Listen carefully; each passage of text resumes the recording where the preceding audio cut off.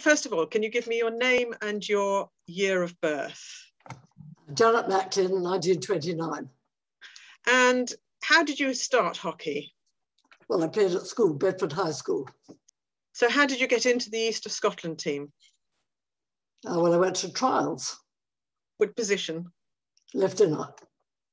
Was that your position throughout your career? Yeah, I thought it was, yes. No, a specialist, no problem with that. So when did you get into the full Scottish side?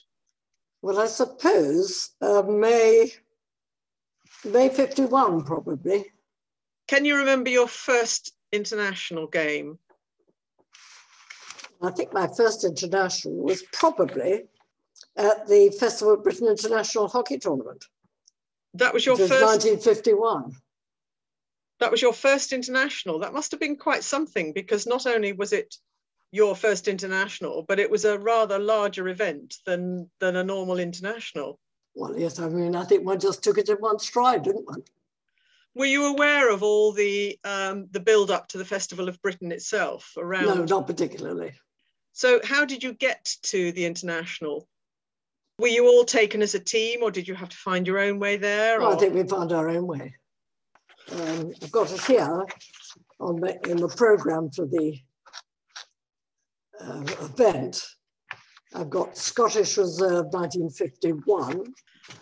So have you got the other players that you played with in that programme? Oh, yes, I have.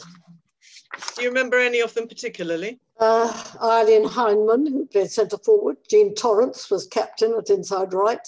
Gibson on the left wing. We had a good goalkeeper, White, N.H. White. I was White, Mackay, McGregor, Maxwell, Crowell, Malcolm, Jeffrey Smith, Torrance, Heineman, Smallwood and Gibson.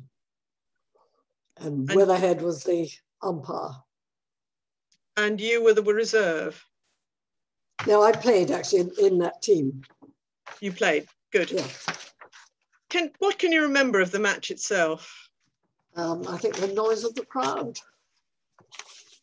I mean, that must have been quite novel. Schoolgirls.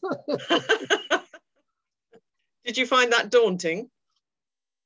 Well, it hit you pretty hard when you came out of the tunnel, screaming. It's like what you hear when people, played in rugby matches at Twickenham and they come out of the tunnel. The noise is terrific. And how did that make you feel? Terrified, I should think. I can't remember. I mean, you just take these things in your stride, don't you? I mean, we didn't have any sort of training or anything like that beforehand. Can you remember the uniform you wore? Tunics. And what colours were they with the Purple. uniform? Purple? Yeah. Well, that surprises me. I'd have thought for some reason that Scotland would have played in blue. Well, it was purple. What was the pitch like at Twickenham? Dreadful. In what way?